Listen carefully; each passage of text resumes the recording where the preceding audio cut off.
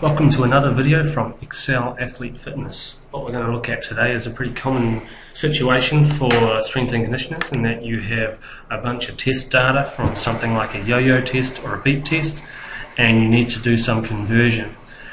So to do so, we're going to look at a function that is definitely in your top 5 of functions that you should know if you're working in this field, and that's VLOOKUP. So what we're going to look at here is we've got a bunch of athletes, some made up yo-yo scores, and we need to pull out the distance that each of those scores corresponds to. So before we can do that, we have to have some way to reference those scores. And I've got a second page here that I call the control panel. And in that control panel I've got two tables, one for the beep test and one for the yo-yo. And how a VLOOKUP works is it looks down this first column of the yo-yo table and it finds a score, let's say 14.5, and then it looks across in column 2 or column 3 or column 4, depending on how big your table is, to give you a value. So in this case it brings across 640. So before we can do that formula, we need to give this table a name. So what I'm going to do is I'm going to capture these two columns all the way to the bottom, and I go into the name box and I'm going to call this yo-yo conversion table. I'm going to do the same thing for columns 2 and 3, and I'll make it clear later why I'm doing it like that. And I'm going to call this one yo-yo conversion table 2.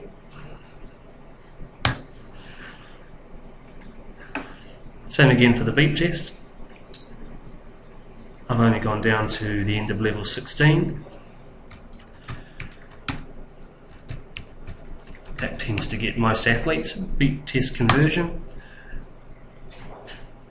And I'm also going to, excuse me, do this one and call it beep test conversion 2. If I wanted to edit those names, which occasionally happens, I can go into the name manager. This is how it looks in 2007 and 2010, and we can make an edit. So in this beep test conversion table, I can see that it goes from column cell B3 to cell D150, and for the first one, A3 to B3. I'm going to change that to C, so that I can also pull across the converted VO2 max data. So now I've got those named ranges, I can test them out by clicking in here, and here we go. Selects for us what we've named that range as. Sometimes you don't need to do that. If the table is on the same page as where you're working, you don't need to do it, but I think it makes things a lot tidier. So here we are. If I want to use that work that I've just done to calculate yo-yo distance, I can use what's known as a VLOOKUP equation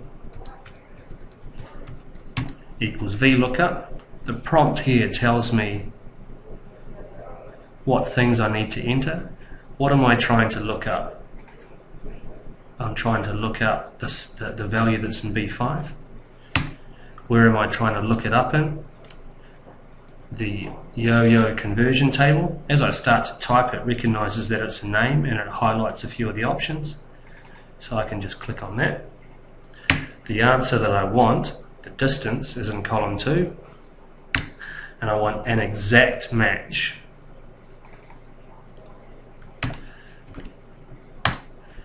There we go, that's all there is to it. I can drag that down and all of those distances would have been correctly picked up. So pretty simple there. The VLOOKUP table, very, very helpful if you've got a large list of data. Another thing I might like to do is rank these athletes. So I can use another function called rank, and quite a simple one really. It simply asks me three things. What do I want to rank? I want to rank this value. Where do I want to rank it? In amongst the rest of the team. What I'm going to do, if I'm on a PC, I'm very lucky because I can just select that range and hit F4, and what it does is it makes it absolute. So no matter what I do in terms of dragging that formula around, the range does not change. And finally, I have to tell it what order do I want to rank it in. Sometimes you get tests where the lowest number is best. Most of the time you get results where the highest number is best. So if we want a descending list, we click 0 there. If I drag that down, what it should do is rank these athletes from best to worst. As you can see, the two best got equal first, and then it skips to third. So it does a pretty good job of ranking. One last thing that I can do to make use of a little anomaly that sometimes appears when you do these types of conversions between a score and a distance. If I do an average of the raw yo-yo score, I get an average score of 18.65. In the case of the yo-yo test, there's not a lot of difference, but in the case of the beep test, which we'll see shortly, there is quite a lot of difference, and I'll show you that a bit later on. If I do an average of the yo-yo distance,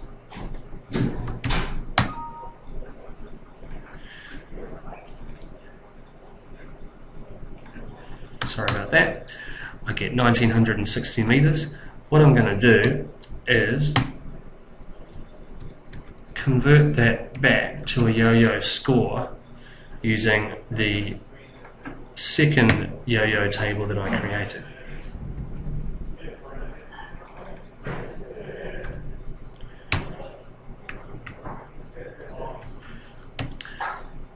And instead of doing an exact match, I'm going to do an approximate match. And what that gives us is almost the same result, but it gives us an actual team average score, which is a real value, level 18.6. There's not a lot of difference between this number and this number, but later on when we look at the beep test, you'll see quite a big difference. So to refresh how I did that, I basically created two lookup tables. The way VLOOKUP works is it looks up something in the first column of a table and then goes across and sees what's next to it. So the reason I had to create a second yo-yo table starting from column G and going to column H is that what I was looking up is a score in this first column here, which is column G, and I needed to look up what the corresponding level was in column H. Alright, moving along. We're going to do the same thing for beep test. We've created the table so we can go straight into writing the VLOOKUP. What do I want to look up? The value in B26. Where do I want to look it up? The beep test conversion table. The answer is in column 2, and I want an exact match. And what this tells me is how many lengths the athlete did. The reason why using lengths as your measure in the beep test can be useful is because it gives a linear scale, and it shows a little bit better on a graph when you're trying to put these numbers down. Some people, I don't like to do it myself, but some people like to do the conversion to VO2 max, and so we could save ourselves some time here and just copy that formula straight across. But one thing we have to be a little bit careful of is if we drag this formula across, it suddenly converts what was B26 into C26. And so we have to be a bit careful of that, make sure it stays at B26. The other thing we could have done before we copied it is we could have put a $sign in front of the B, and that locks the column value no matter how much we drag it.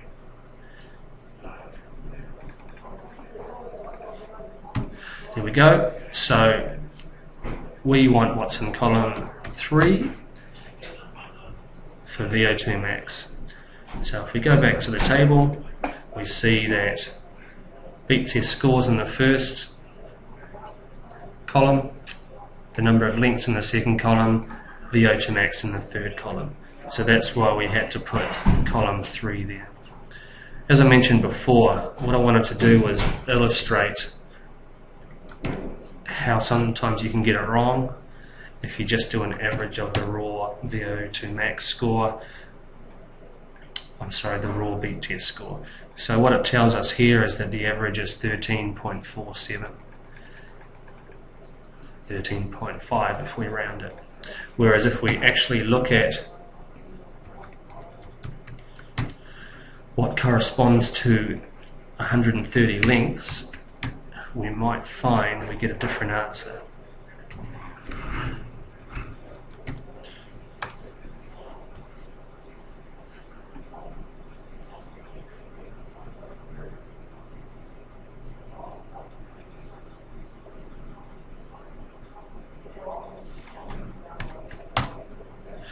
Sorry about that, I just converted that right there. So what I wanted to do is find out what value was in column 3 of the beat test conversion 2 table.